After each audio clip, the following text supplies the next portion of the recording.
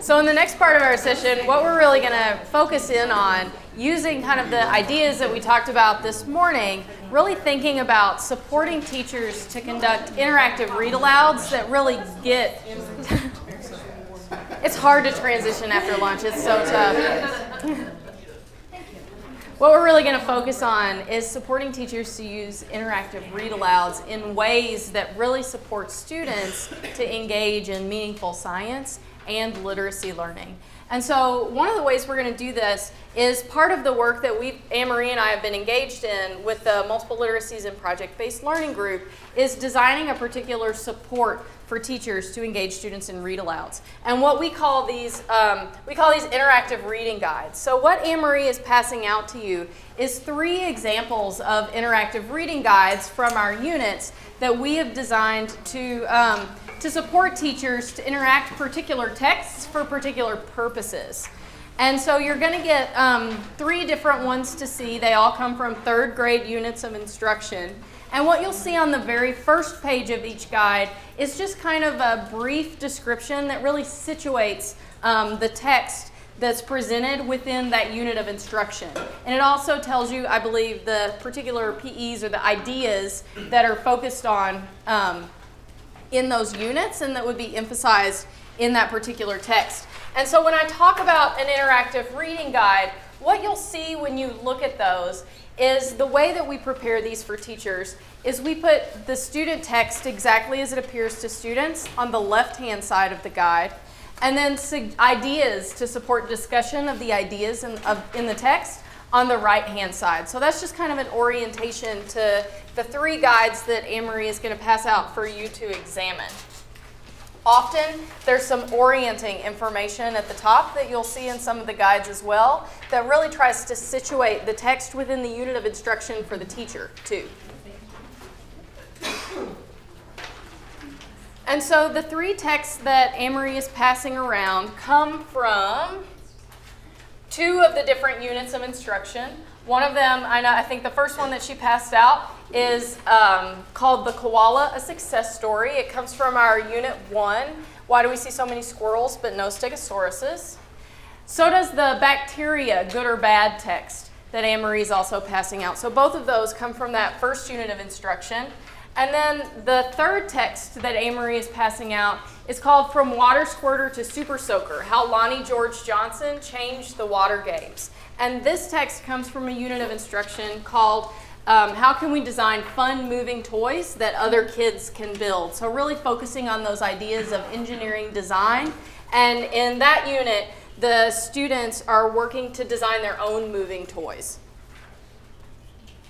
And so what we'd like to give you some time to do as you kind of analyze these interactive reading guides for the ways in which they might be supportive of teachers and the kinds of things they include is we would like you to skim through these. You could choose one that you really want to focus on, or you may want to look at all 3 of them and kind of compare across. But what we want you to be thinking about as you review on your own and then to discuss in your tables is what are the types of prompts included in the guides? What are they designed to engage the readers in doing? In what ways do you think these kinds of tools, when I say that I mean interactive reading guides, might support teachers to address both science and ELA learning goals? What additional features might make interactive reading guides, at least the ones you see here, more helpful to teachers?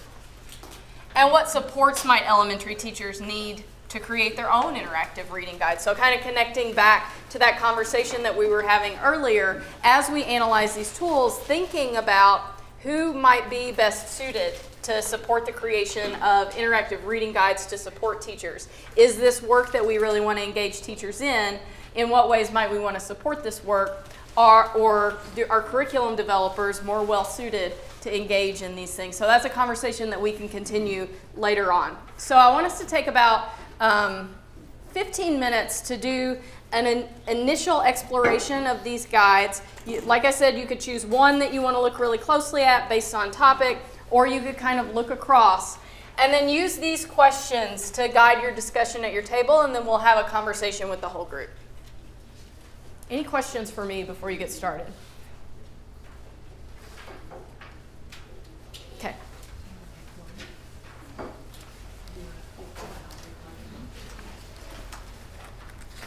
So just a final note is we're thinking of all of these texts as being conducted in the context of an interactive read aloud. What that means is that it's called, we use the term interactive because the assumption is that the class together in interaction with one another and the teacher is constructing the meaning of this text. We call it read aloud because the expectation is that the teacher typically is reading the text aloud so that we don't need to be concerned about decoding issues. Everyone can have access to the same content.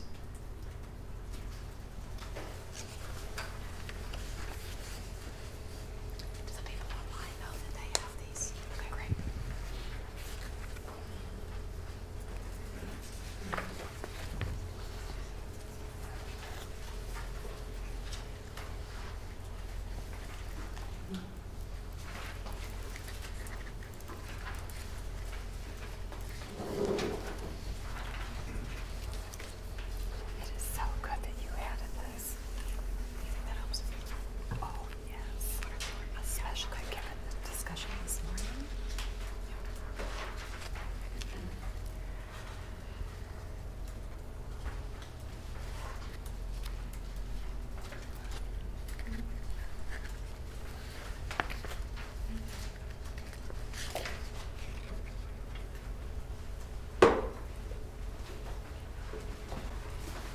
Yes. So these aren't real books, is that correct? They are not, and let me explain that. These are texts that we constructed. Okay. And the reason we did is for ease of being able to share that with you. So we do use trade books in our work. For example, we actually have a full biography of Lonnie Johnson that's a trade book. We have a book called No Monkeys, No Chocolate that we use. We do use trade books. However, we didn't have multiple copies, and so we thought, well, No, when you said you pick your favorite, so I just went into the Ann Arbor Public Schools and I thought, oh, I'll pick one that we have. oh, no, I'm sorry. We needed to clarify. These are passages that we've written to go along with the units. Yes. How does this stand in the overall instructional piece? So this is just like one piece of science instruction or ELA instruction? It's one piece. Absolutely, right. So you'll see that there's a little descriptor that tells you, like midway through, students participate in, and in each case it tells you where the text is situated in the unit. But you should assume that the students have been making their own observations, they've been doing their own investigations, they've read other texts, they've been writing, they've been drawing models. So this is but one element of the curriculum.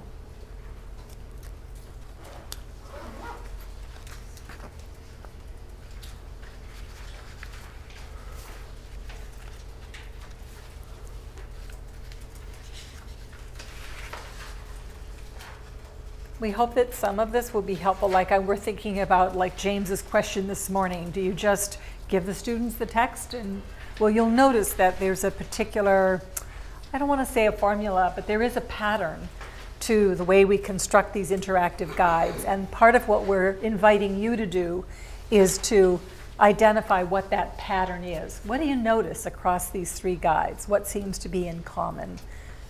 And then what's unique as a function of what the demands of the text are.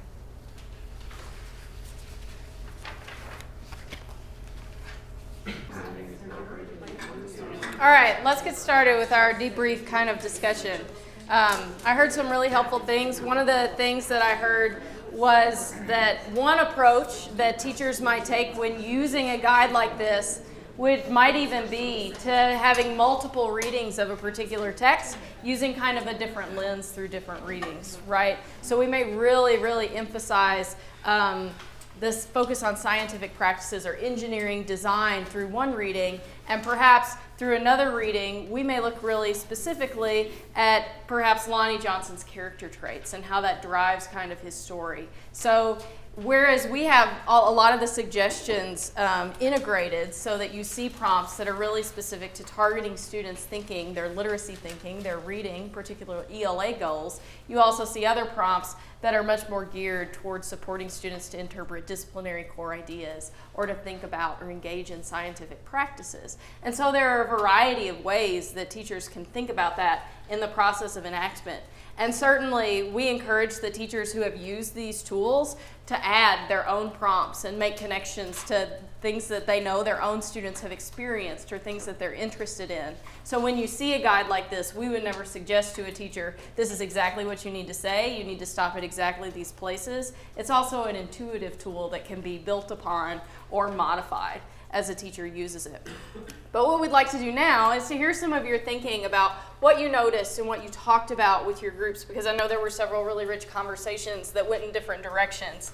So we can kind of start anywhere, right? If you want to share with us what kinds of prompts that you noticed, so some of the patterns or the things that struck you about the different prompts in the guide, that's great.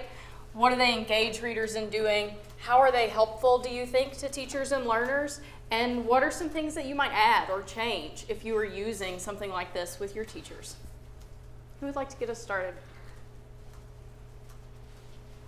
Yes? Something I noticed right away across all three is very clear attention to critiquing and analyzing the text. So lots of talk about the author.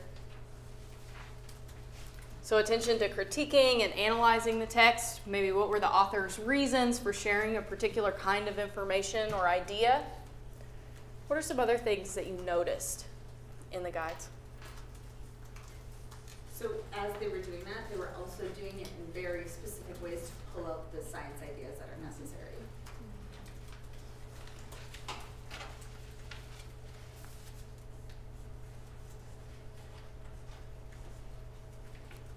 What else did you notice about the prompts that were included?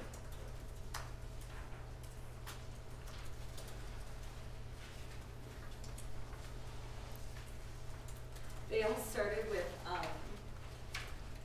a way to engage the students and connect them to things they already knew, kinds of interest.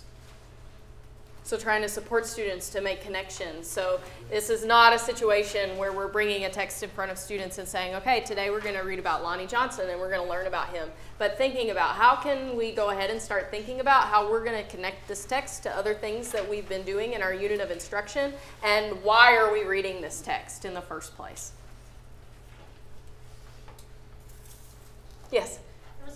There were a lot of open-ended questions and processing going on that weren't just asking the students to repeat specific facts that they had just heard, but rather to have discussions, to come up with reasoning, to find evidence for things, to make connections to things. So trying to engage students in more higher order thinking versus just asking those kind of right there questions that we would talk about as ELA teachers. Yes, James? Overall, we noticed the alignment to the essentials. We discussed the fact that one person's IRA may be different from another. Many of us do this with sticky notes in books. Yes, absolutely. Okay, what is that? What is So, that? so when they talk about IRAs, we're talking about interactive read aloud, so that's a good acronym. He read that. Sorry, Miranda. No, you're good. So that's a good acronym for us all. IRAs is interactive read alouds. And then another thing that I think James mentioned from the posting from somebody that's joining us virtually is that teachers enact these in different ways, right? And we spoke to that just a little bit a few minutes ago of thinking that while these guides provide ideas, this is going to unfold differently in different teachers' classrooms, right? They're going to have different things to connect some of these ideas to. They know that their students may have different experiences from the students in another classroom. And so, or they may be able to connect it interdisciplinarily, maybe? Is that a word? To other, you get the idea. To other topics, maybe other things they've been focusing on in ELA or other parts of their day. In addition to that, I had another really good idea. What was the last part that you said? Can you say that? Oh, the sticky notes. Yes. What would you say? I was just wondering if you could read that whole Okay, go for it. Overall, we noticed the alignment to the essentials. We discussed the fact that one person's IRA may be different from another. Many of us do this with sticky notes and books. So I think what that part speaks to is that when teachers are planning their own interactive read-alouds, especially with trade books, one really useful tool for planning is to post those questions that you have that you want to present to students on a sticky note so that it's right there on the page of your book where you want to ask that particular question. Yes? We were having some conversation here about kind of, we didn't use this word, but the bias that you bring to the text, right? Because we were saying that the folks with the science lens would have leaned towards only the more science related, and in an ELA, it's whatever you bring. And so it was a nice marriage of the two of them together, which I think probably brings a real richness to the classroom. So but it was clear which ones were a little bit more science related and which ones were a little bit more ELA related. Yes. And I'll piggyback on that because I think that's why this is not an individual template that you fill out. This is done in a group because we all come with a different ones, and to have that true marriage, and that's what I appreciated about this. I'm like, wow, because there can be a lot of pages to read in the science, and there's so much information. I think you did a great job of narrowing it down to the specifics that we wanted to have in regards to science. But then we really did look, and we talked about the essentials and the points that we want to hit there as well. And that's, I mean, I think that's a really important point too, because it's not the case that Anne-Marie and I go off and design interactive reading guides without being in collaboration with the science experts on our team, right? It's a constant conversation. And so even as we're doing that curriculum design work too for our project, the science experts are always at the table proposing, well, I think they really need to go deeper, like you said, on this particular topic, and we really need to be emphasizing these ideas. So I think that idea of bringing multiple expertise, multiple levels of expertise and different types to the table in thinking about supporting these kind of integrated, interactive read-aloud discussions is really important. Yes? I think it might be helpful to include exemplar student answers to some of the teacher prompts. So that would be an additional feature. Right. Would be some examples of student replies. Yeah. That's great. Yes? This has the ability to make thinking visible for kids, and it also teaches the teacher to make thinking visible. So when it asks questions about what do you think Lonnie had to think about differently when he changed the purpose of the design, or think about what you've been learning about balanced and unbalanced forces, or based on what you've heard so far, would you describe Lonnie Johnson? I'm sorry, how would you describe Lonnie Johnson? All of these things make the thinking process you hope kids are doing while reading visible. And I think that's a fantastic thing. Kind of making it clear the kinds of thinking that you're hoping that students are They're engaging in. right. Yep, exactly.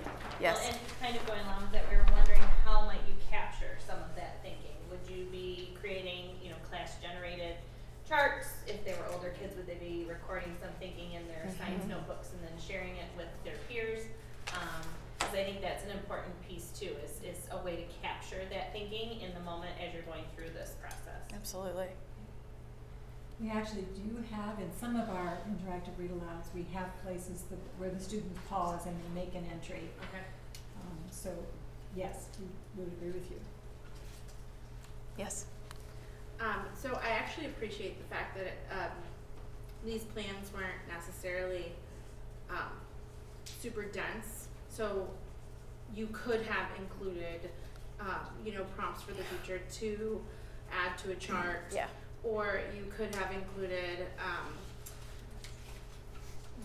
participation structures for students, instead of just turn and toss or asking, the class, the entire group aloud. So I am kind of like going back and forth about whether, I want to make a suggestion because I like that it's so, it's as minimal as it can be, I guess. But I do think that for the first page, one that I would add is there's the learning goal for the lesson. So, and that's the about contact. And so perhaps for someone who isn't, who's got the lens of science but not necessarily the lens of literacy, writing a little bit about reading process goal or what it is about reading that they're going to teach the students. Yeah, that's great. Would be helpful. Yes. I'm Yeah. sorry. Go ahead. One thing that I thought was significant was that problem solving comes out as a quick and dirty strategy. It's not just a long pondering session. And I think when they're asking questions like, what will make a better super soaker? How will it make a better blast? Johnson was working on an engineering design to solve a problem. What problem was he trying to solve? Those questions are asking you to interact with your brain about problem solving as the student over and over again fast. And it's not generally how we talk about problem solving. And so it makes a flexibility in the brain of, oh, like problem solving is something I do and I can do and I'm comfortable with. It just puts it in there again and again and again.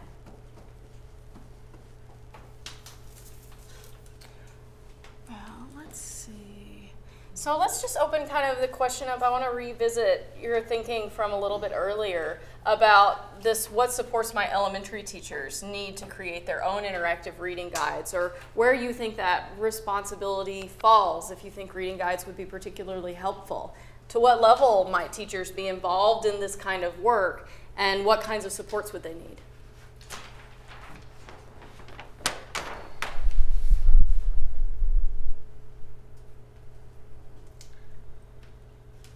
Yes.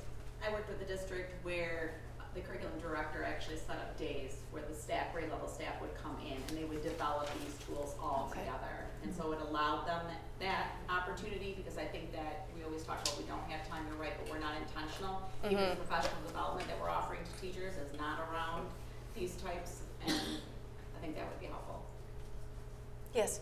I think that act of constructing them with groups of teachers would be fabulous professional development, even for just standards. Sure. Yeah, absolutely. Both sciences and literacy standards. Because how deep do they have to go on their knowledge of the standards to then decide what are we trying to pull up here and be intentional? So what kind of prompts are really going to provide the opportunity for rich discussion, but also so that that rich discussion is connecting back to those important science ideas and standards? Yes, James. I think you'd really want to, read through it more than once. I mean, you want to read through it one time thinking about it with your ELA lens. What is my ELA goal at this moment? And how might I get at that with this particular piece of reading? And then go back through and say, wait, what are my science goals at this moment? And how might I actually get at those goals, asking the right prompts? And then somehow, like we were talking about here, somehow bring those together in some real substantive types of questions. So really thinking about the possibility of going through each time, right, the value with different lenses. So a first read and analysis based on what can we really target here with science, right?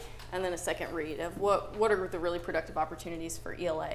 You have a, please. I just add Yep. a third? I could imagine a third sweep that would be, what do I know my students have already been introduced to? What prior knowledge should they be able to bring to this by virtue of where this text is in my unit of study? Absolutely. And I think to add on to that, having a tool, like if you're like, training teachers to do this, some kind of evaluation tool, like practice on something like this, fill it out, like, okay, where in this did it do this? Where in this did it do this? So then they know when they're doing their own, there's what they're looking for. There are a few more hands, yes. It makes me think so many of our districts haven't adopted new materials, like because they're not ready, like you guys are working on the multiple literacy stuff, and if they're going to create these guides, they have to have something to start with. So we saw this morning how hard it is to pick what a good reading might look like in the first place, and now we're saying, okay, here's a good set of readings. Let's make some more tools around that. So that's another step. And if they have good reading materials to start with, they're ready to do this. Right. If they're not, they can't even think about doing this yet. Right. And that's where I was kind of going with this thinking too, is the shared experience of all working from the same book really grows that conversation through the collegiality of working together and saying well, this is the question that I made and this is the questions that I made.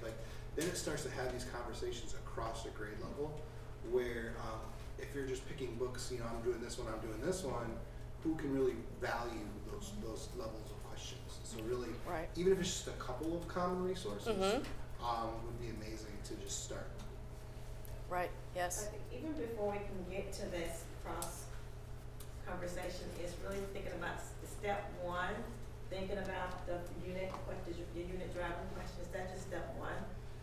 I mean, I think that's where a lot of it starts with. Like, how do I come up with that unit driving question?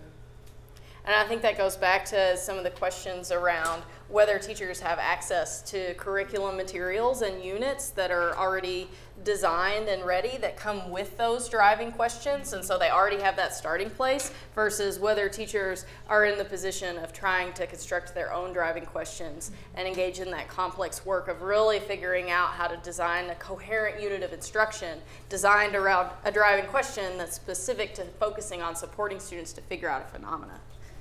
I don't have a perfect answer for you, is what I'm trying to say. Yes? And I think along that line, we need to support teachers and where this fits into their instructional picture. So right. where, you know, how much of this is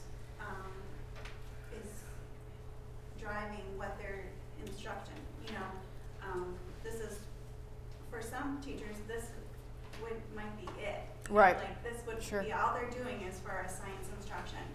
And so we need to help teachers see what all the different elements that need to happen for that continual learning process. Absolutely. And James, you want to add something, and then we'll move on to telling kind of a backwards design way of how we think through putting together some of these guides. Okay. There are lots of interactions going on online here. Some of them want to know more about this idea of connecting student answers to questions to make the thinking more visible. And then going back and revisiting those answers throughout the reading and rereading, as well as making connections to different texts. Someone else suggests that they love the idea of giving grade level teams time to construct these, that teachers really need that, and that it has to be a central office priority to give teachers collaborative time to do so, and that would bring value back to teacher professionalism as well. Others suggest, have you recorded these interactive guides in classroom use? Yes. Yes, they have. A video of this process would be awesome for teachers to be able to view. Seeing how teacher facilitates this discussion would be helpful. Oh, great. And you do have those as well. We do. Yes. Yep. And then, this is a comment to someone else online, but anyway, Farrah H. I'm sure there are others, but these are from the MLPBL project, and the third grade are in efficacy study. Lots of video, but I don't know how many are allowed to be used due to the study. None yet. I think this would be a product of our learning. Could be rehearsals. Great. No, that's all very, very helpful. Thank you.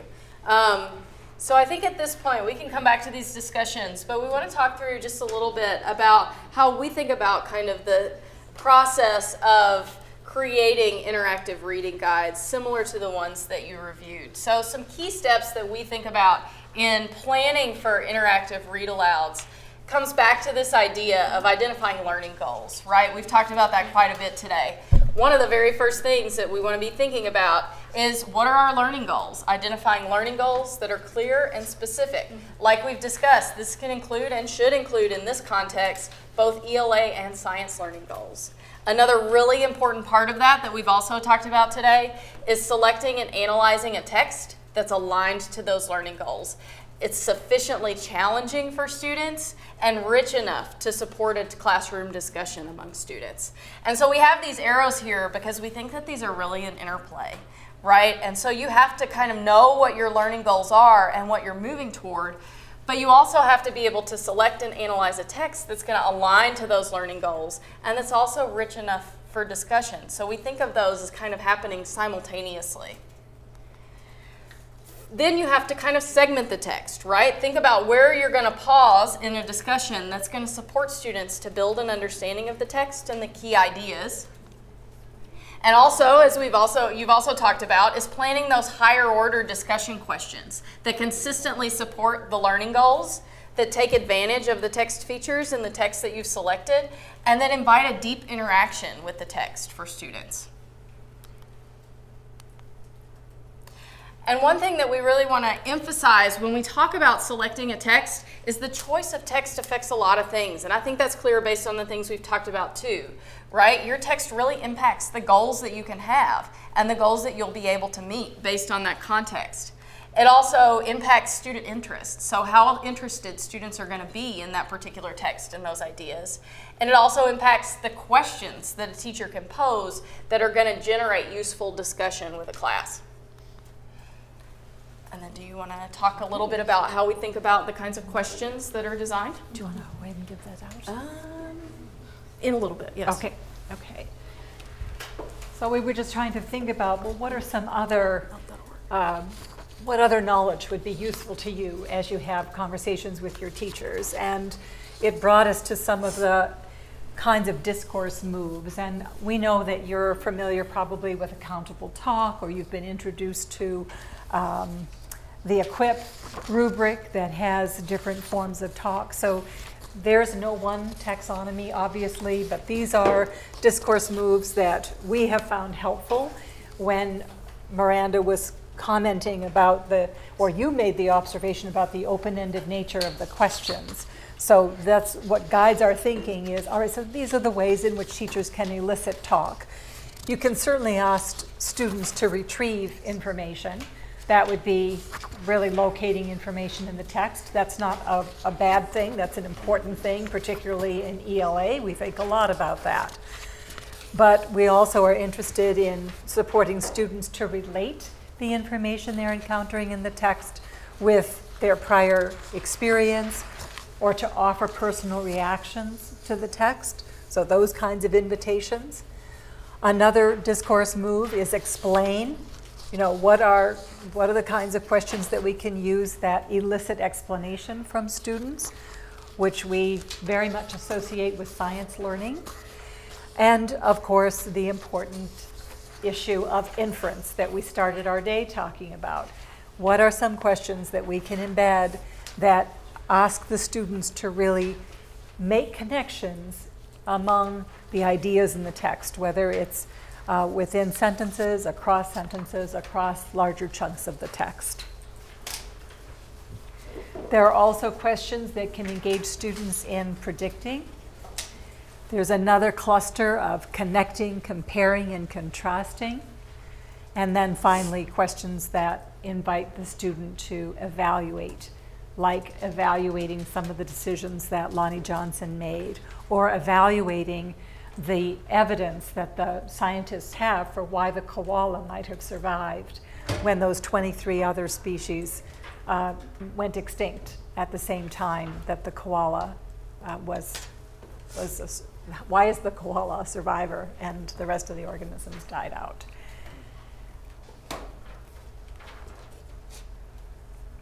So if we were to recap what we're trying to support in the design of these interactive reading guides, we would say that we hope that the discussion moves are supporting the students to build coherence, that they're providing opportunities for the teacher to scaffold comprehension, sometimes by looking back at particular turns of phrase or looking back at an illustration, that the teacher is using the discussion to focus attention on some of the text features, and finally, that they're making it real by making the connections to real-world experiences or to prior knowledge that the students have.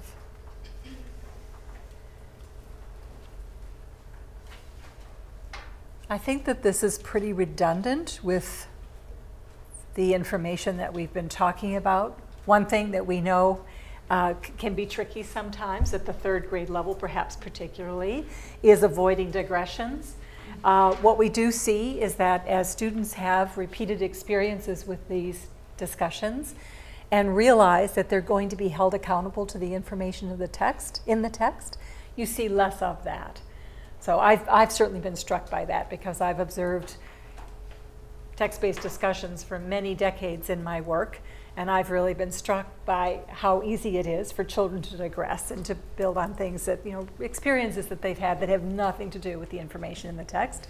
But what's interesting is that children do learn that, no, what we're doing now is we're constructing the information in the text. And when I have something that's relevant to that, then that's a good thing to bring to the discussion. But I'm not going to go off and talk about the scuba diving trip that I went on last year, just because we're reading about coral reefs.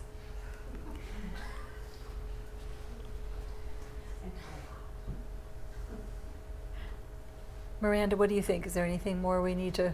No, I don't think so. Okay.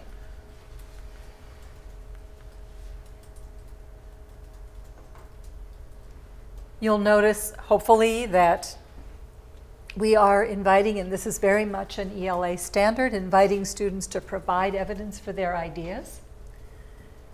Returning to the text, we do think it's very appropriate for teachers to supply information if there is a gap in the cohesion, and just having a useful bit of information could help the student to close that gap. We think that's very appropriate.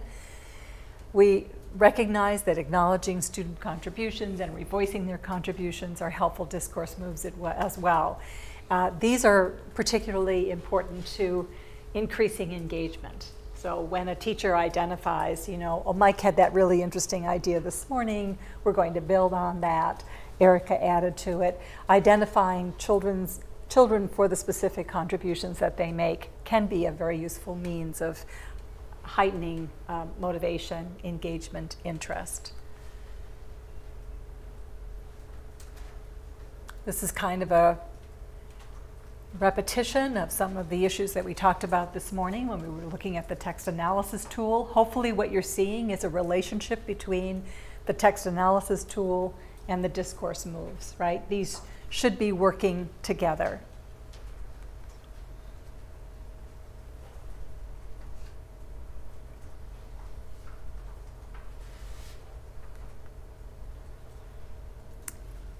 I think we can move on to the next I slide think, for this. yeah, let's do that. So another aspect of this instruction, and you'll see some of this represented in those guides, is thinking about the launch. So with the coral reefs, for example, we could have started by showing a video clip, right, of a coral reef ecosystem. So you have many choices that you can make with respect to taking out a map that shows where Australia is on the globe, or having, in this case, we have the students look more closely at the, oh, thank you, at the, so there you see the jellyfish to which the coral polyp is compared. Then with respect to the discussion itself, you know, we're thinking about what the text analysis, what our own research, these are topics that we talked about this morning, and what our learning, sorry, you and I are now working, okay. Go backward too. Okay. There you go. Yep. So these are working synergistically to help you to think about how to construct the guide. And then finally, and something that we have tried to press ourselves to get better at, is planning an exit activity. So it isn't just, all right, let's close your books, we're moving on, but rather, how do we kind of punctuate this experience that we've had reading? What exit activity, and also, how can that exit activity provide the teacher some evaluative information about what the students took away from this experience? So that, with that, you have kind of the full package that we think of when we put together this kind of interactive reading.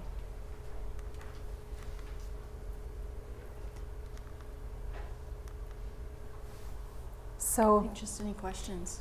Yeah, I think we're just ready to, we're going to move into vocabulary now, but we wanted to see if there are any other observations or questions or clarifications. Anything from our online community? No. Okay. Oh, lunch. Oh my, we really are behind.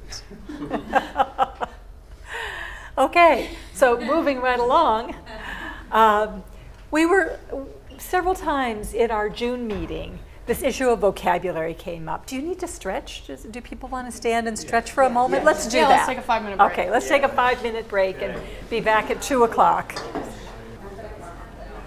As I was mentioning before we took the little break, we know that vocabulary has come up, actually even in today's discussion, we've been talking about vocabulary. So we wanted to designate a bit of time, but we're also going to budget our time so that we allow time around 3:15 for some feedback and purpose setting for tomorrow, although Mary will pick up with that tomorrow morning. But we want to leave you with some questions to think about. So, but we have some decent time here that we can be thinking about this issue of vocabulary. It's a particularly complex topic, interestingly enough, and so we wanted to give it a little bit of justice. But we thought it might be helpful to start off by asking you, what do your teachers currently do with regard to teaching vocabulary? Do you know? Is it possible to characterize their practice, or is it like all over the place? Do you want elementary or secondary? Oh. Which content area? So start anywhere. Do you want to go first? Please. I was just saying, our school, actually in our district, there's a heavy emphasis on word walls. Okay. And I watched the June video yesterday and loved the statement about what word walls, how ineffective they are unless you're actually doing things with the words that are on the wall. Yeah. So yeah, word walls. Okay. All right, so that's one practice. Please. Still a lot of, from the whatever resource, reading program, anything, taking the list that's provided to them and doing, here's our word, here's the definition, still a lot of that. Okay. Erica? So I would say that there's nothing systematic, even across an individual building, but there is some, some new information or some take up around Tanya's sequence for teaching vocabulary. So, I think what people are starting to pick up on a little bit more is the distributed review and then the assessment of vocabulary. Okay. So just a little bit of 2 years worth of PD around that. Okay. All right. All right, thank you. This is a helpful sampling. So there are a few things that we wanted to say with respect to the complexity of vocabulary.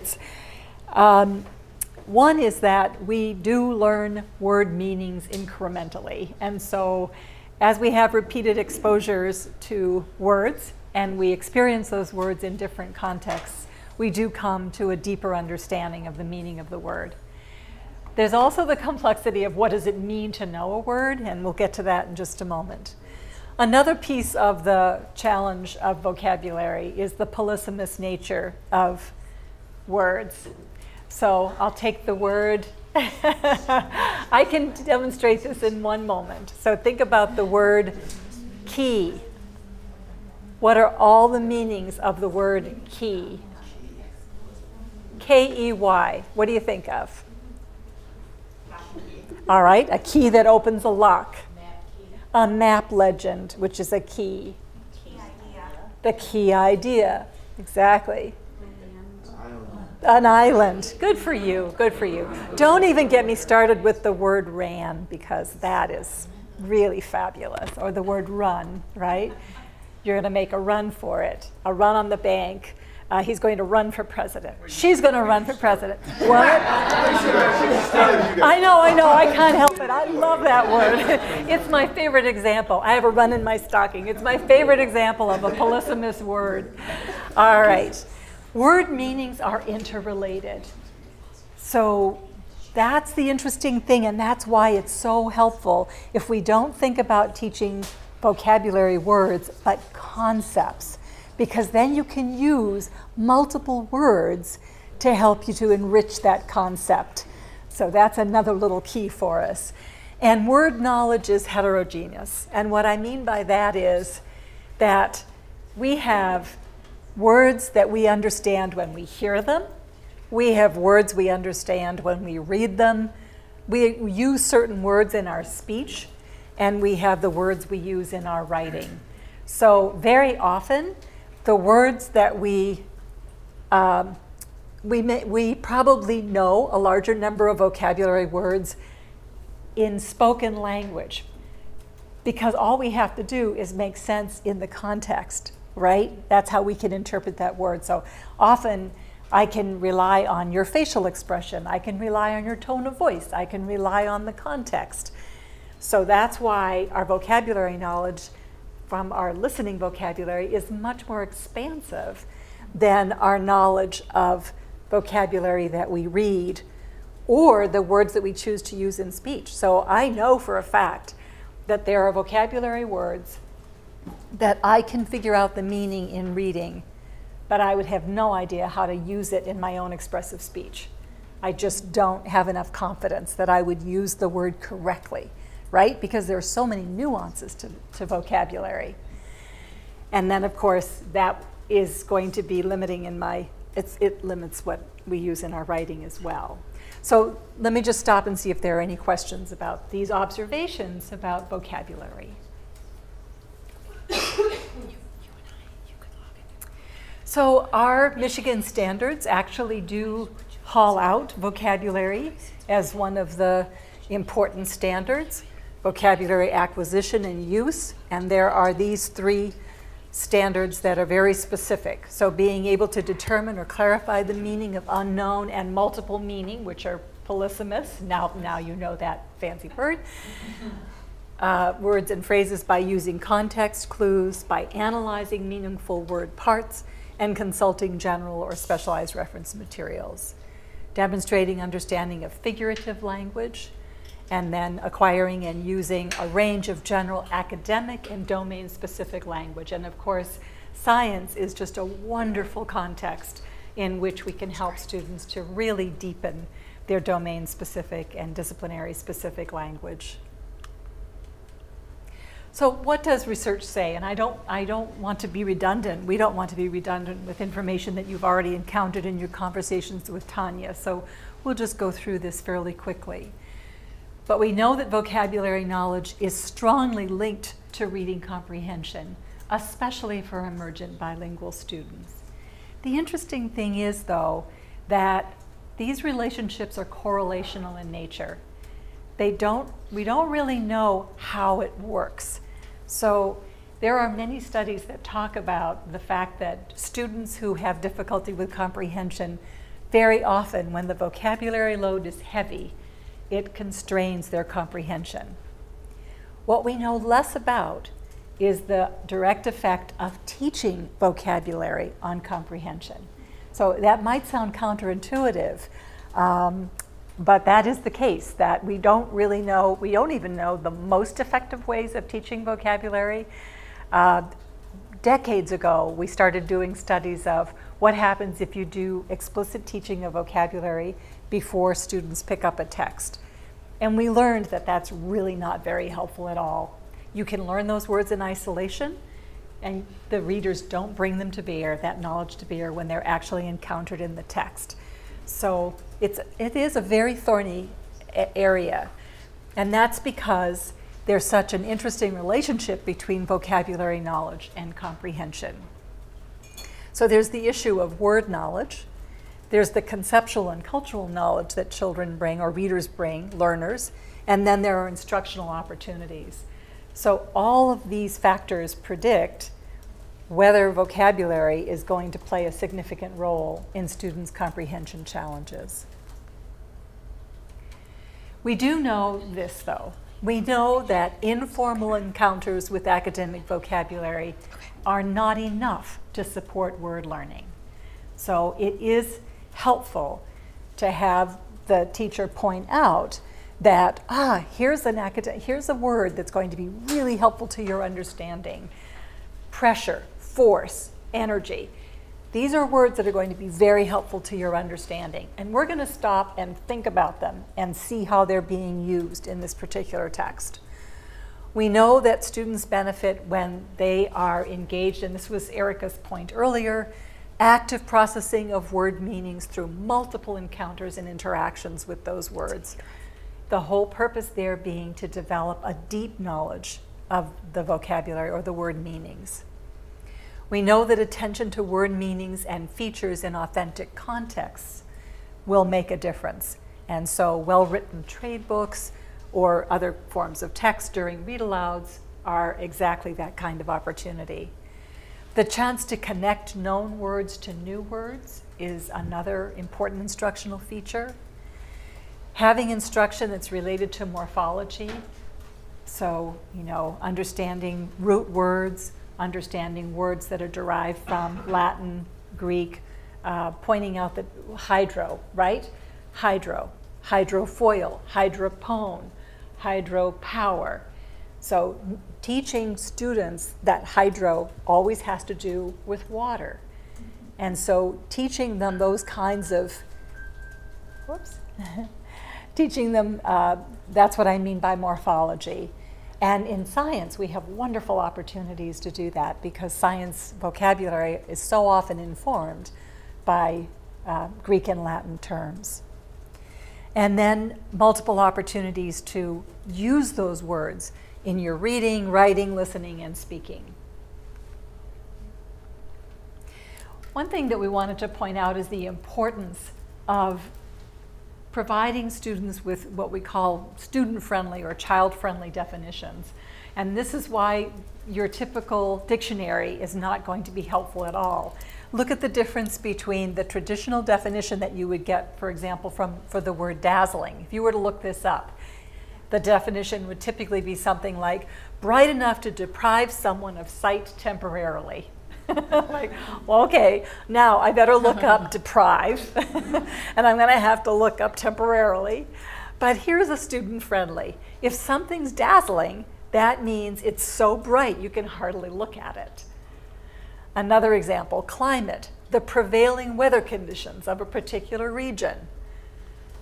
Well, you could also say climate's the normal weather in a place or of a place. Contagious, transmissible by direct or indirect contact, communicable. Versus a contagious disease can be caught by touching people or things infected with the disease, or sometimes by just getting close to them. So you see the difference between student-friendly versus traditional definitions. And this is sometimes, this is worthy of conversation with teachers because having the facility to come up with a child-friendly definition or a student-friendly definition, that takes some doing. Yeah. And if you try to do it on the spot, it can often backfire, yes. And then, of course, there is the use of semantic maps or concept mapping. And in fact, there are some programs of science instruction. This comes from the work of Nancy Romance and Mike Vitale, who had a lot of success teaching students science ideas. In fact, that's the name of their intervention, science ideas, through the use of concept mapping.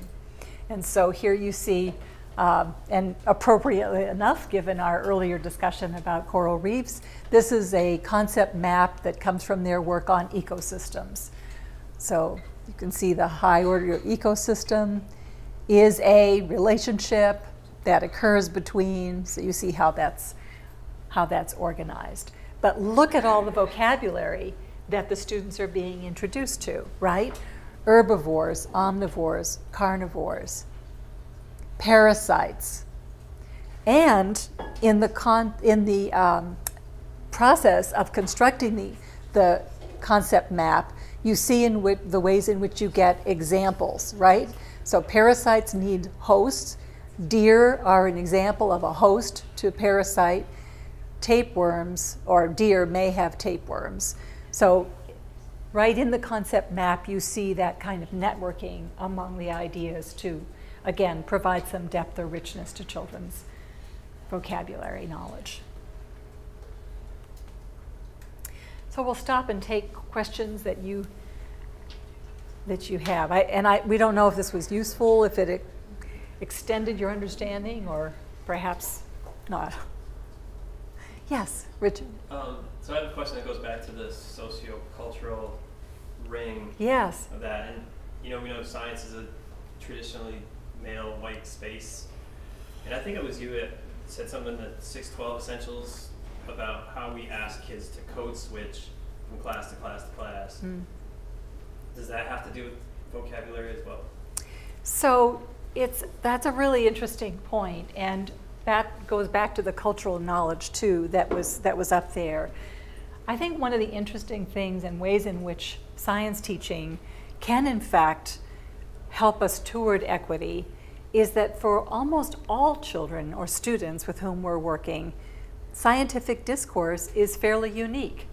And so we're all learning to become, if you will, multilingual when we learn how to use science vocabulary and scientific ways of, for example, constructing an explanation. So yes, I think that but I don't know that I would associate it necessarily in a culturally negative way. I would rather say, you know, here's an invitation to all of us to learn how to think and talk like scientists. And scientists do have very specific language that they use. And there's a very good reason why scientists are attentive. I remember having a discussion with a youngster where we were looking at, it was a matter and molecules unit. And the child was trying to describe what happens when a pot of water is on the top of the stove. And you see the steam, you see something going on, you see the bubbles in the water, and the child said, well, you know, I don't know, it's like condensation or distillation or evaporation or, you know, one of those, as though it didn't really matter what it was. And so part of what I think we're trying to communicate in science teaching is that the language does matter, and that there's a particular language that we're going to learn as a community, and we're going to bring that language to our knowledge, to our science work. Is that responsive to your? So I don't think of it as being a negative thing. I think of it as being a really wonderful opportunity for academic language acquisition. Other comments or questions?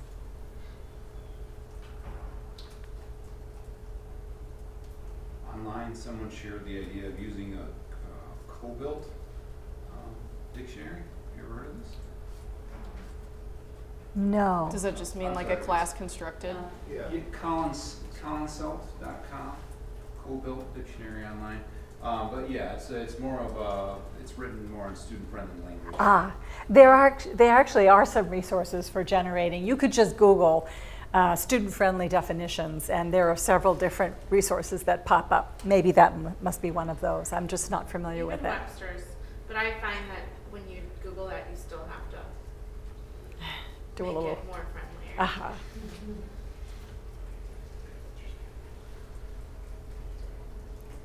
Well, you can let us know later if you want more ideas or specific activities relative to vocabulary teaching, but we thought that maybe this would be just a little bit of a preview. Yeah, James? One thing that comes to mind is oftentimes we use the science as an opportunity to throw in additional vocabulary. For instance, I spoke to someone about some very young students learning about clouds. And they said, well, kids can learn these big words like cumulonimbus, so why wouldn't I just teach them the words if they're ready for it? And to me, you know, don't get me wrong, I'm not the person holding the knowledge here, but it seemed to me that it was almost senseless vocabulary, you know, to go that way as well. So that's where I was trying to determine this balance. When is it good to, you know, when should we push on these types of words?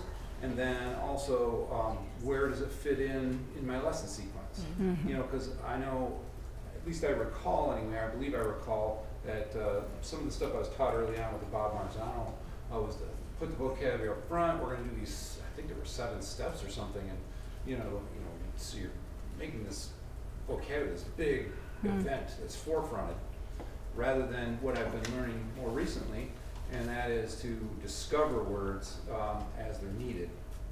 You know, where they've learned the context first, and then you can attach the word. Well, what might be another word we could use for this? You know, and that's when you bring in more science words. So those are 2 different situations that I've you know been thinking about. So I think it's a really helpful example, and I fall on the side of if there's an appropriate word and the students are in the context where they're looking at the difference between the various cloud types, I don't think there's any harm at all in saying to students, you might be interested to know scientists actually have names for these different clouds. And then telling them what those names are and illustrating them. They're going to encounter this multiple times. It's not that you're expecting that one exposure they're going to take that away, but it creates a little, oh, that's interesting. Scientists have specific names for specific cloud formations.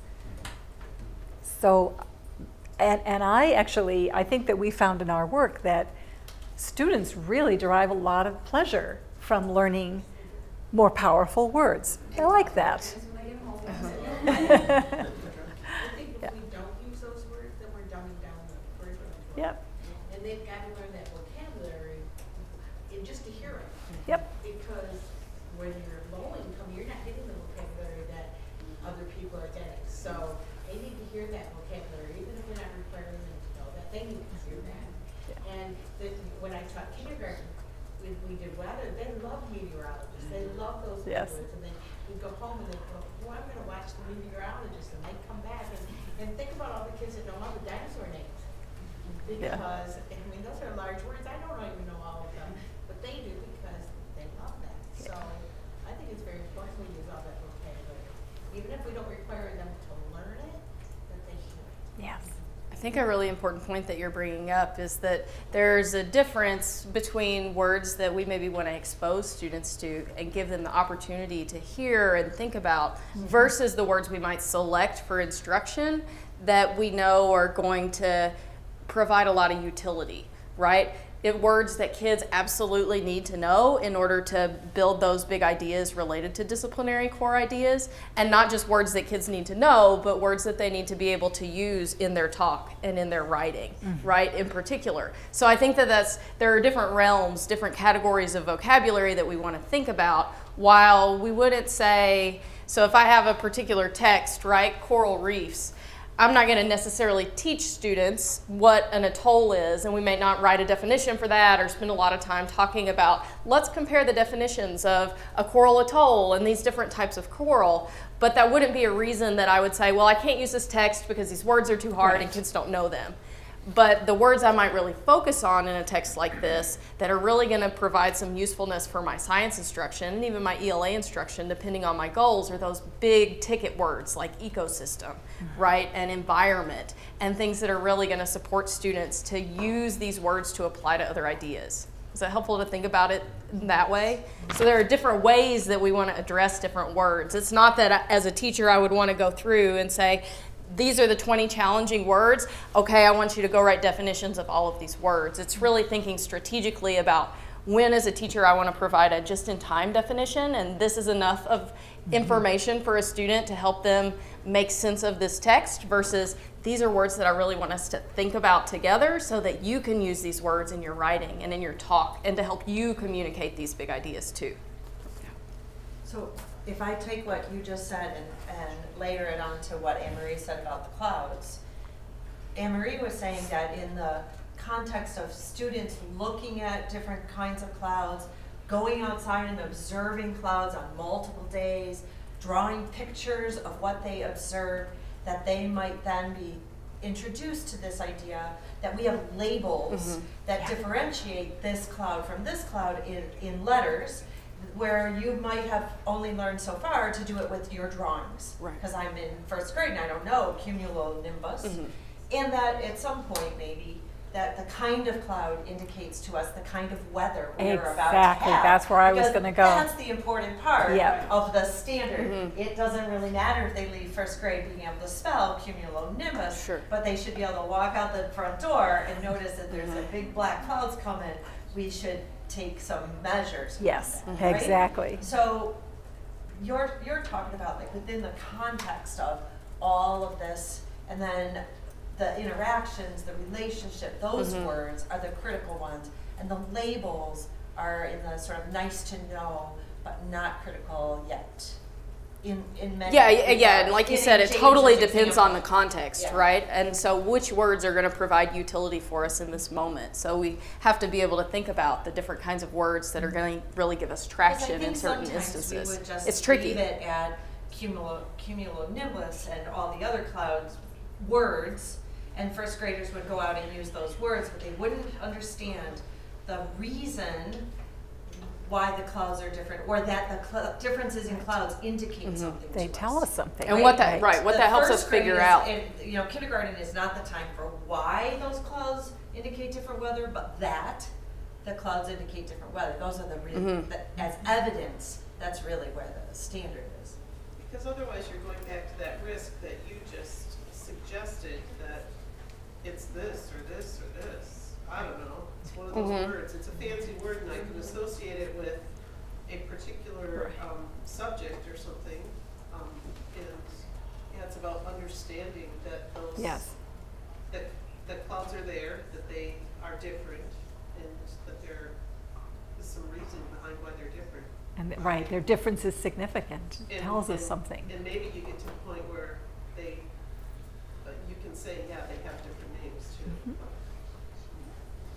Yeah, please. So I think we all understand that, you know, the word wall isn't that effective unless you're doing something with those words. Right. So are there any, you know, instructional strategies or tools that you've used that you have found particularly helpful? Like, you know, you were talking about hearing those words or reading those words, but to maybe have access to tools where those words are visual in some way that they can use them when they're writing in their notebooks or they're, you know, having a conversation or discourse. Is there any research that supports that? Right. You know what we should do is that would be something we can put together is a set of. And Tanya writes in the essentials, there's a, you know, little essential on vocabulary, which lays out some very explicit instructional strategies around vocabulary. So, and I think, you know, those can be integrated into any. And it doesn't, and Tanya, when we were talking on the science meeting, it doesn't have to be on the word wall. So if you want, if there are kids that like the cumulonimbus, you can put the cloud up. That's your weather unit, and you can put different weather like temperature and meteorologist and those words up. So if they want to write in their journal, they're there, and so that they're useful for those kids, and they have a picture to go with. I've seen some of the interactive word walls where they actually have like I was just going to picture say that or a measuring cup or something that graphically or Yes. physically represents the word, something like that.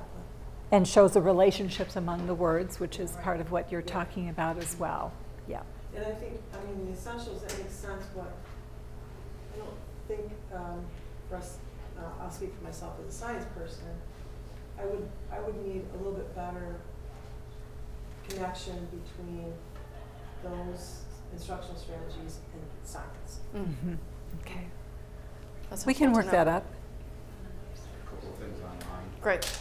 One of them suggests that they might want to push back a little on using the big words. My kiddo loves that she can spell thermodynamics. However, I'm not sure if she understands the concept of the word. It really needs to be in context for a purpose. And I think this is being addressed right now. Okay. And then someone else said that one of the mistakes that people are still making about vocabulary is that kids are being forced to copy definitions. And they're suggesting a resource that we use, might be this book, No More Look Up the List, Vocabulary Instruction. Yep. Camille Blackowitz. Yeah. That we were thinking that we would put together, compile some resources like that, and we just didn't get it done for this meeting. That's on me. that was on my list of things to do, so we'll get working on that. There's one more thing online. They said, we're still waiting to hear about the magic school bus. Oh, I want to hear more about that. Oh. They want to hear like what made the difference? Like for those. Different ways that they. Oh, okay. Yeah, we can go back there because I have my little crib notes on that. Sorry.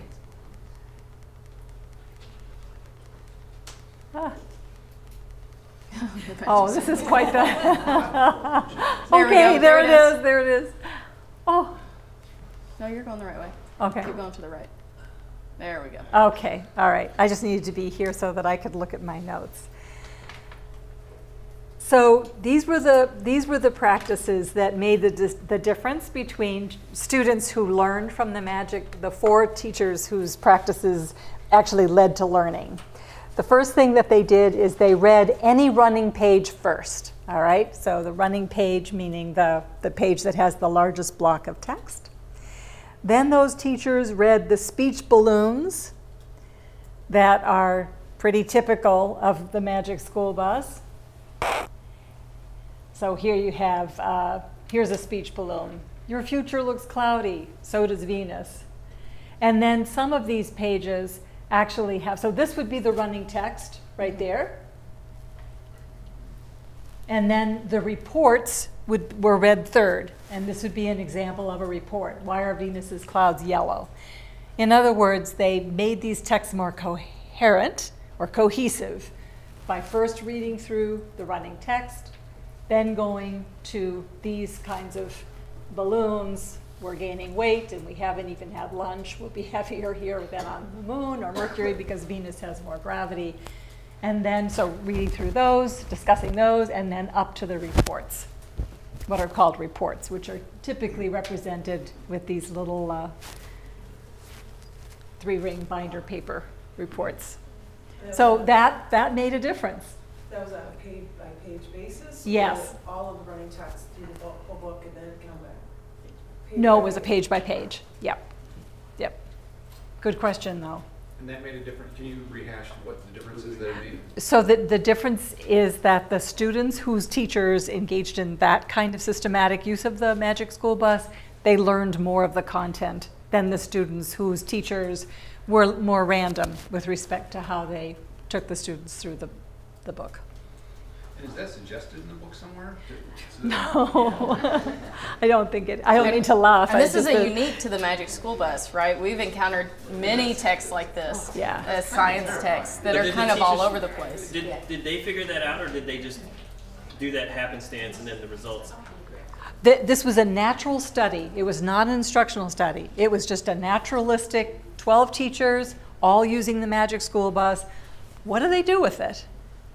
And then did it make a difference? So that's what we're reporting to you. So the researchers found that backwards. That's right. Looking at the teacher practices, those folks did it this way. And their students learned set out to do more. It that way. That's No. just the way that they taught. That's correct. Well, That's correct. Can you go through that order one more time, please? Sure.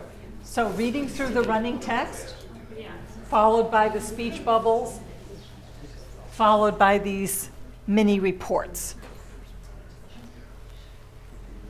And as Miranda said, this is not, while it's classically identified with the Magic School Bus text, we see many examples of these kinds of hybrid texts as we look at different trade books. Well, even their magazines, like Scholastic. Oh, yeah. Yes, exactly. Storyworks, all have those on each page. Yep. But learned more doesn't necessarily mean learned a lot. No. Right? I mean, it could still be that these are an impediment to learning, but the teachers who got the most out of it did it in this way. Correct. Mm-hmm. Yeah.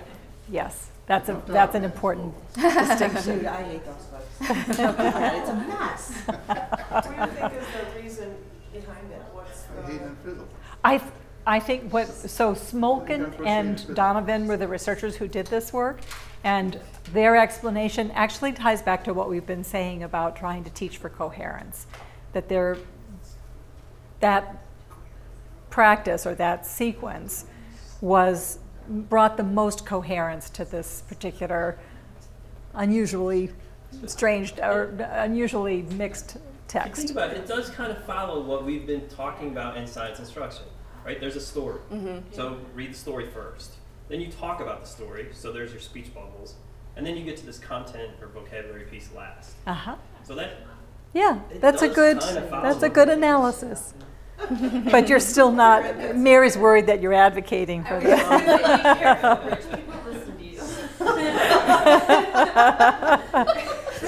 No one's sure why. Next to Mike.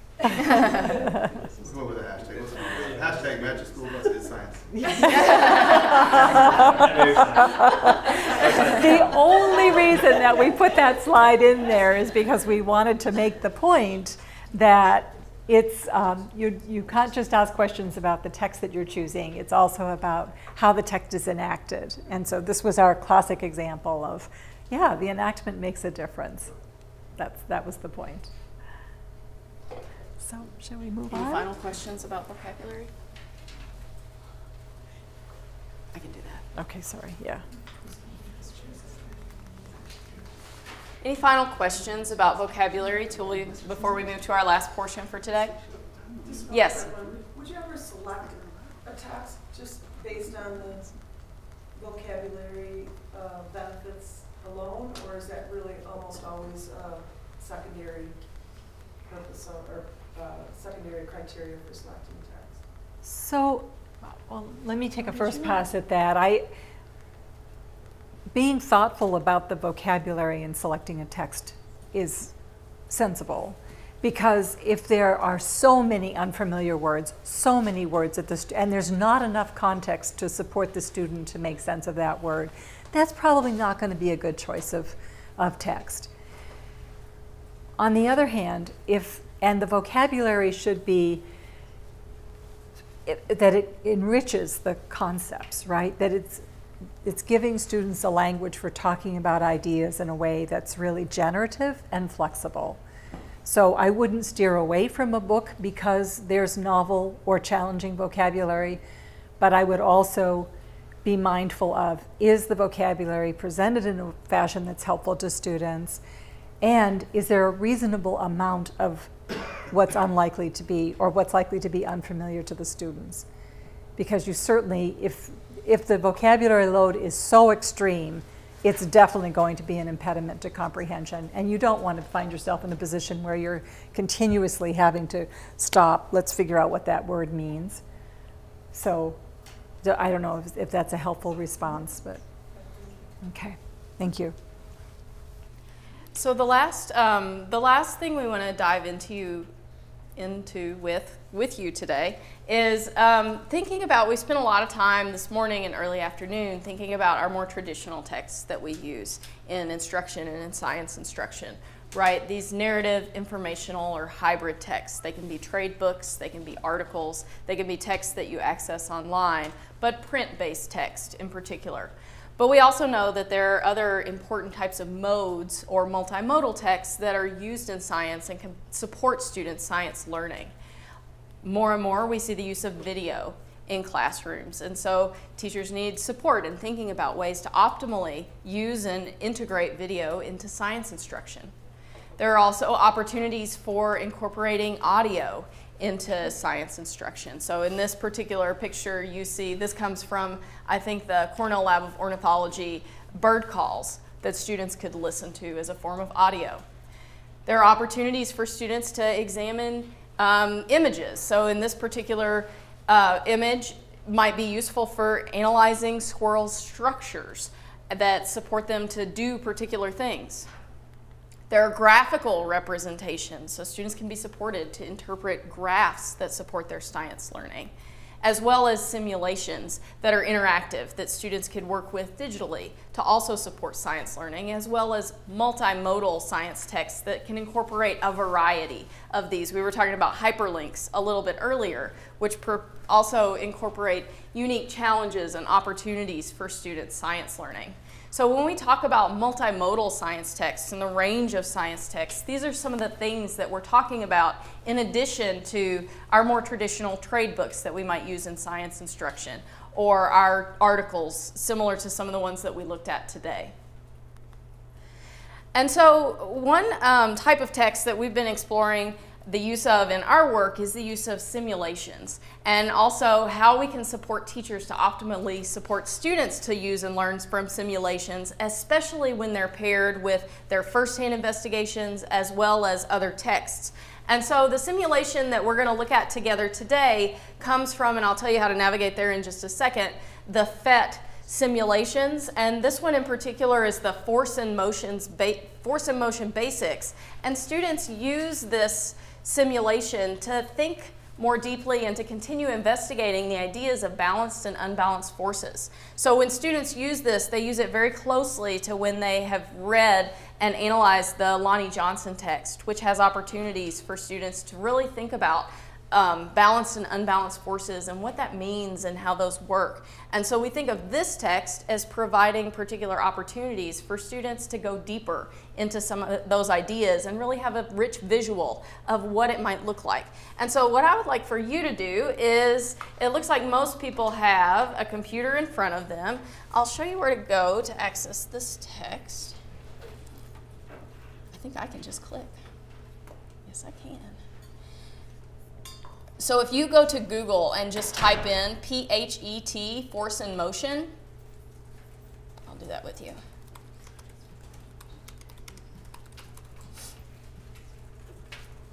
The very first thing that should come up is forces and motion basics.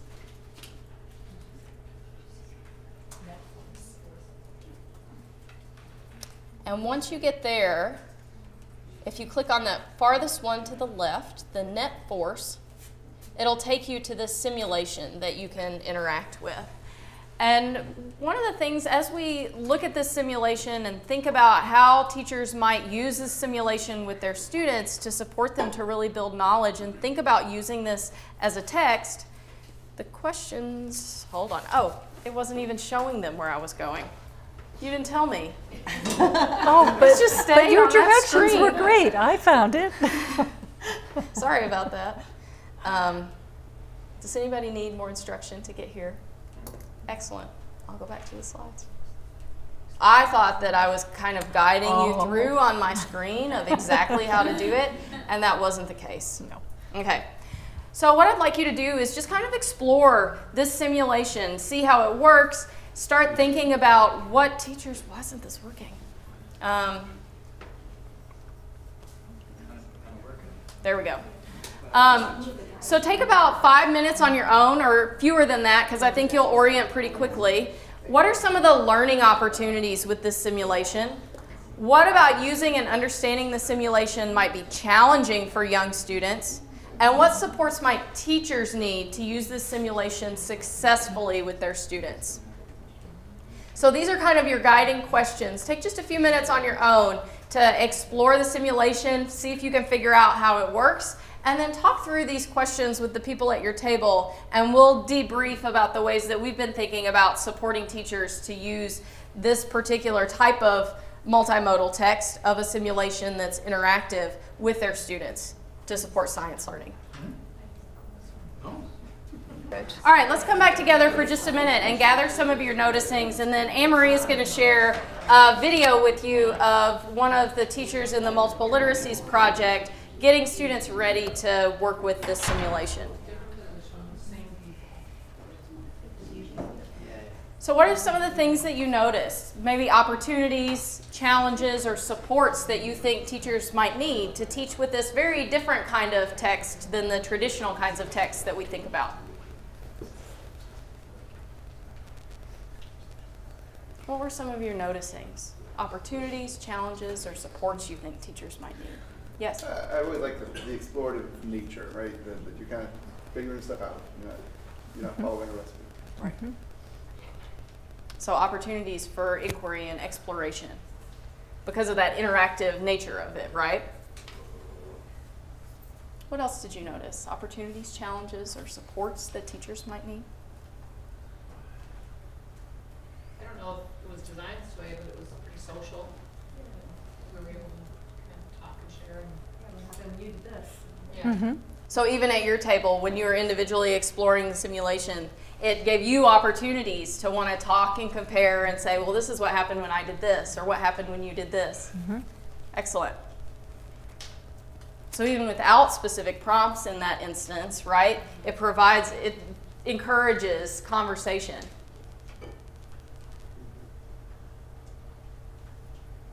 It's leading to more questions. Okay, so you found that you all were generating questions as you looked at the simulation. Like what? Can you give me an example of some questions you had? Well, there were a couple, maybe at least in my mind, I was like, I thought it was going to work a little differently than it did. So I I'm not sure I'm totally convinced by some of that. Well, that's a So you want another investigation? Yes. Right. So are you seeing ways that a teacher could use this in the classroom to really support students to design and conduct their own investigations using fair tests? Yes, as a springboard. Great. What else?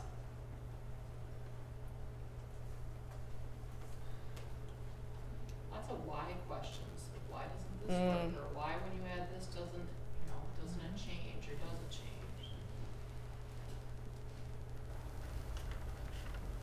Do you want to show the video? Sure.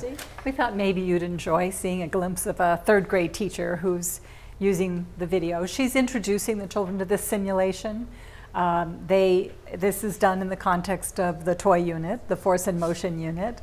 And so this is the student's first experience with the simulation. And also I should tell you that this teacher said that after this year's experience that to your point about exploration, who of you made that comment that it was a good context for exploration, Mike?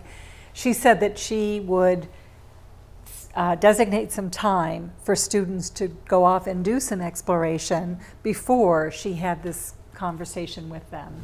So in this one, this is one of the first times she was using the simulation. It's not super clear, but I think you'll be able, I don't know what audio will be like, but we'll see what will happen. Oh. Plug that guy in, and then it might it's work. really It might clear, work. so. I don't know. Yeah, but it's not really loud. Well, let's try it and see. Where is it online? Is the video on the resources folder? Oh, we can put it there. Would that be easier? It might be. But the Try it. See Okay, what you hold can on, hear. hold on. Let's see what you can hear. It doesn't even reach. No, I know. That's why we have to let's just try it and see. But No way. applying this to science and what we've learned. Turn it up. Lexi, I think my mouth is loud enough. Because they're both same exact size. There's no way. You can't Okay, hear. so Lexi, I heard say they're not going to move. They've got the same amount of strength on each side of that rope. Raise your hand if you agree with that. Thumbs up if you agree. Thumbs down if you think no. I think one's going to pull it further. And not only did Lexi tell us what she thought was going to happen, but she explained why. Well, I think it's not going to move because, and then she included some of those science words. There's the same force on each side. Is anything happening? No. Okay. So,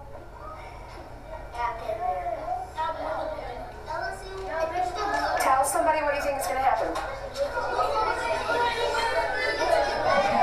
3, 2, 1. What do we think is going to happen? Okay. Raise your hand and tell me, why do you think the blue side is going to win? Janelle? So there's more what, Janelle? There's more force. So, based on what we know, these are balanced or unbalanced forces.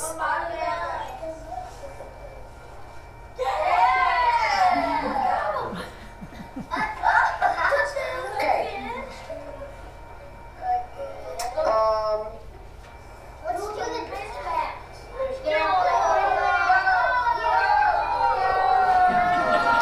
So the students are making connections between. Yeah. That's what you have to understand. Random colors.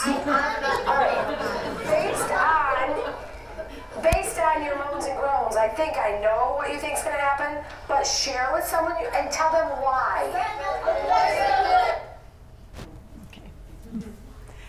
So again, it was just to give you a glimpse. You'll notice the way in which the teacher tacks back to and acknowledges the student for using the language that she's been introducing them to, balanced and unbalanced forces. So that was it. Any observations or comments or questions? Applying this to science. Tell them why. Why, Because yes. I think that's the missing step. That's right. sometimes To really get that, make that thinking visible. Exactly. Is to reinforce that understanding. That's right. At the very beginning, thank you for pointing that out. At the very beginning, she said, not only does she tell us which one she thinks, but she tells us why. And then she encourages, Ms. Lado encourages the students to always tell why they think it's going to happen in a particular way.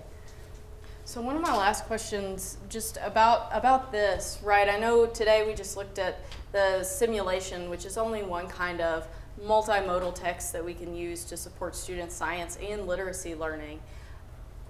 Are there particular types of supports that you think are different from the kinds of supports that we provide teachers for more traditional texts that would be important to provide for a text like this that's very different from the kind of text that teachers are maybe more used to using in the classroom?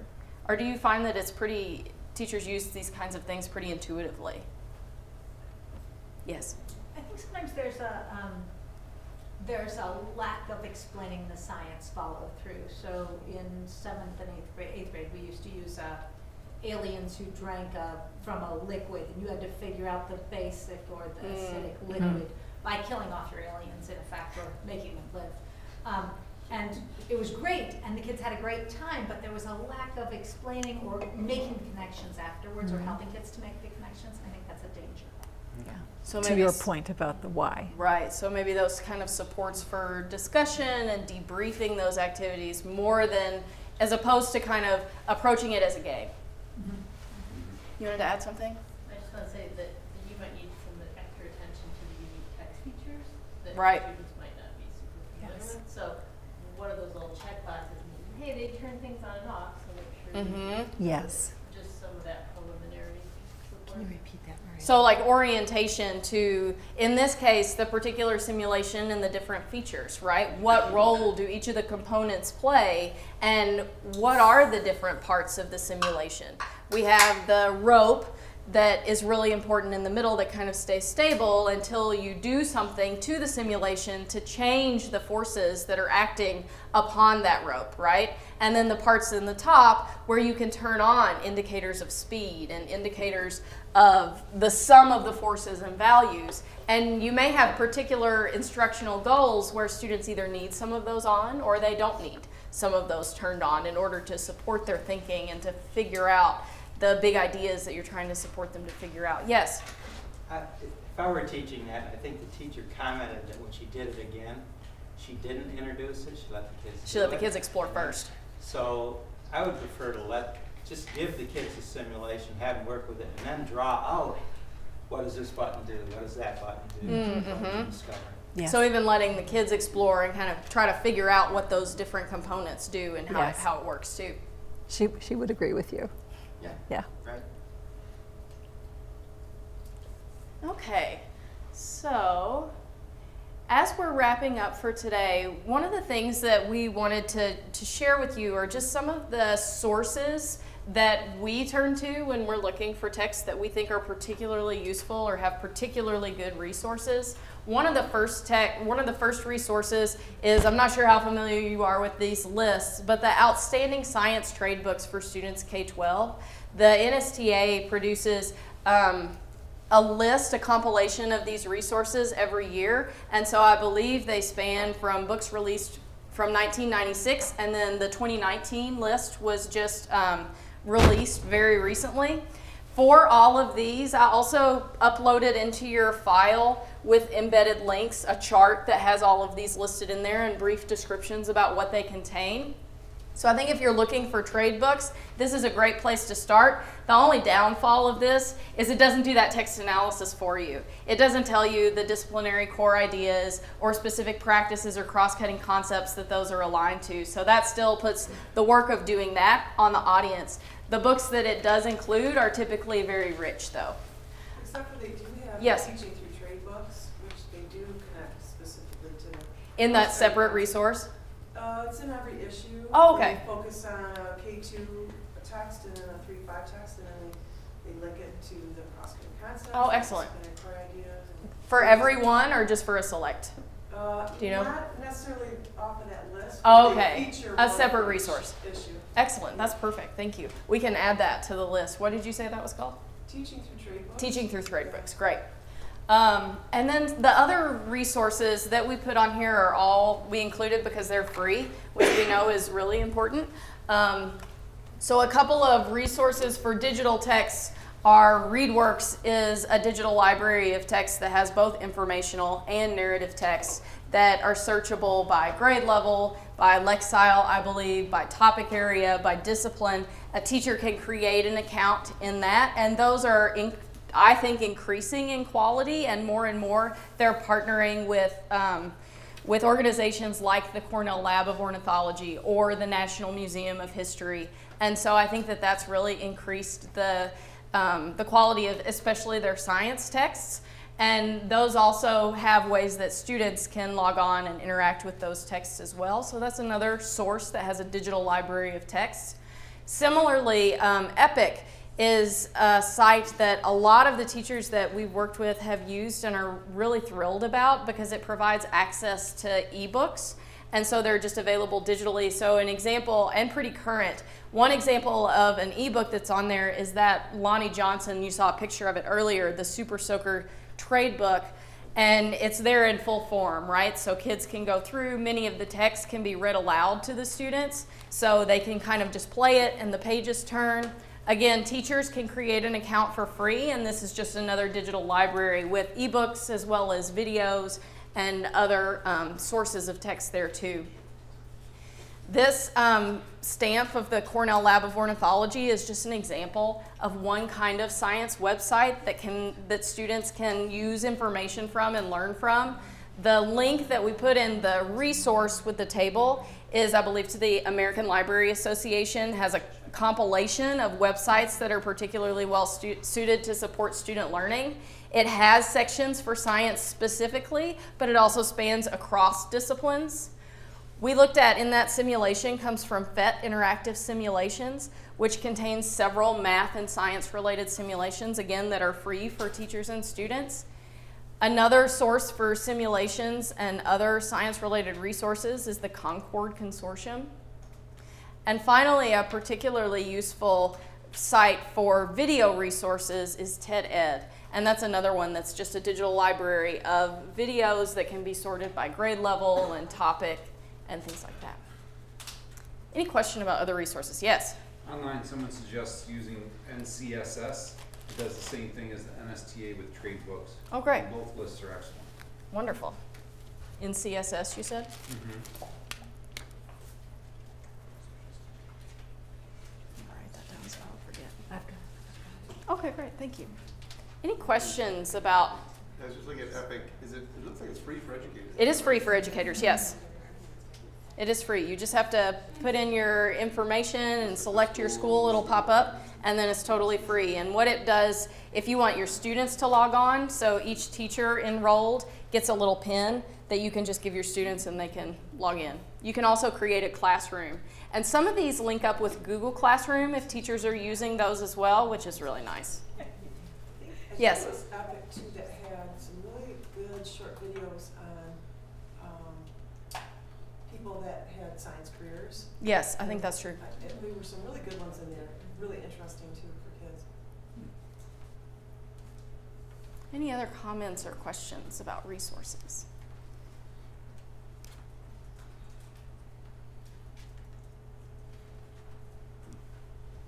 And I think we're ready to transition into kind of wrapping up and doing some evaluations and surveys. And I think Mary's going to kind of do a little prelude to what's going to happen tomorrow so that you have a preview of that and know the thinking that you should be doing tonight before you come back. Awesome. All right.